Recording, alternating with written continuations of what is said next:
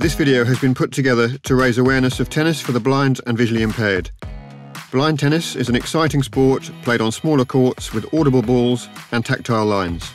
It can be played on tennis courts, in school halls and community centres, and is a great opportunity for blind, partially sighted and sighted people to play tennis together.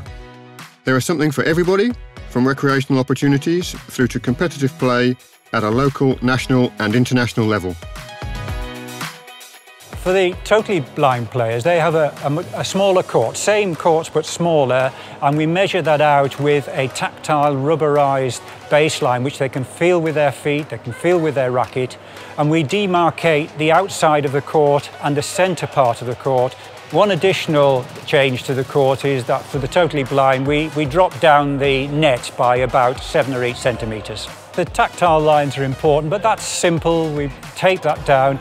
Then we can just use a simple cane which I've got from my garden shed. Anybody could actually set that up, and this is what we do on a regular basis. So we're straight on court, quickly on court, and then straight off court without too much wasted time.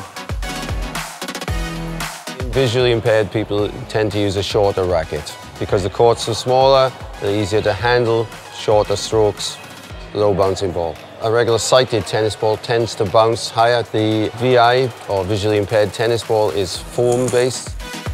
Generally speaking, lower sighted players tend to wear a mask just to ensure a level playing field. So if they have any vision at all, they have an advantage over their opponent. The etiquette for serving is the server says ready, the receiver says ready, the server says play, and then hits the ball.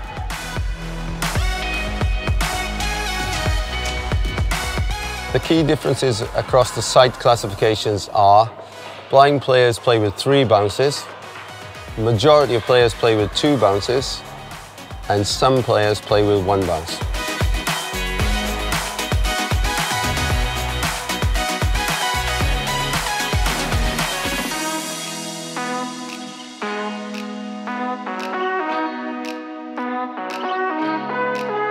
For more information, please visit metroblindsport.org.